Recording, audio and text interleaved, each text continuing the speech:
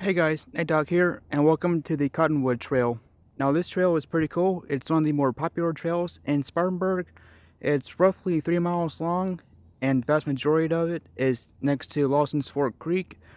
And this trail is also part of the Edwin Nature Preserve, which I did a video of before in the past. And they're also making plans on making this trail a lot longer. Like I mentioned in the previous video about the Drake Mills Trail, they're going to attach out to this one. Here, let me show you guys a better view of the creek. Alright guys, this is Lawson's Fork Creek. It's a very beautiful place. I remember the first time I ever came here to the Cottonwood Trail. Somewhere down there, I saw a deer on the side of the creek drinking out of it. It's really awesome.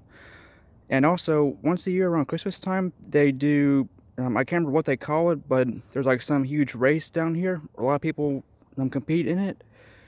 And yeah, really cool place. Check out the links in the description below for more information. And if you haven't already, please subscribe, and I'll see you guys later. Bye.